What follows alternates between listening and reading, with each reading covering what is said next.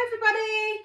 So today's top tip is about how we can keep our sink, our draining board and our pipes nice and fresh and germ free, okay? But doing it eco-friendly. So I want to give a quick shout out to Jadro, Tom, Lita, Sarah, Claire, Dylan, Barrett, 50. Okay, thank you all so much for watching my videos. I'm trying to get you all in my shout outs. So what will you need for today's task? Okay, I've got an old washing up sponge with a tiny bit of washing up liquid on, okay? And we can give our draining board a good rub down. Don't forget to do our cutlery holders as well. Give in there a nice freshen up. Okay, and your actual bowl. Give your inside of your bowl a wash, the outside, because that's where all the grease and the grime can end up building up as well, okay? You can do your taps, around the edges of your sink, all the way around, okay? What's great about washing up liquid, cuts through grease and grime, and it's eco-friendly. Don't forget, use your upcycled toothbrush, your old ones, to get into all these awkward spaces and cracks and corners and edges, especially around the sink. Give it a good thorough scrub to get rid of any bits that may have got stuck.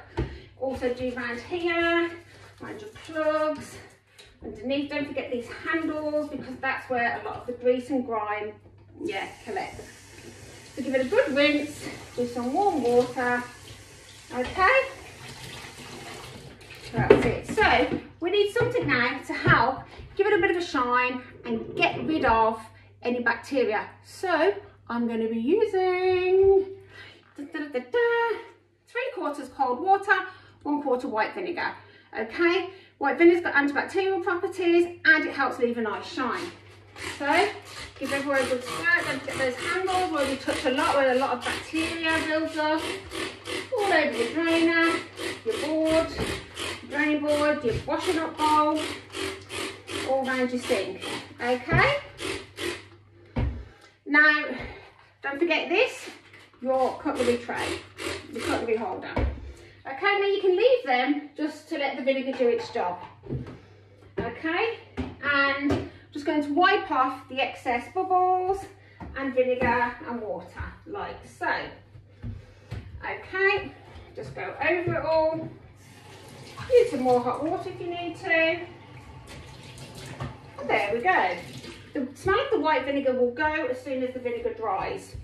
But it really is a good way to clean your sink and drainer eco-friendly. Get yourself a tea time if you want to give it a rub up, make it shiny. Okay, there we go. I like cleaning, it's a bit of exercise, isn't it? Helps keep us fit, especially as you know, you're middle-aged like myself.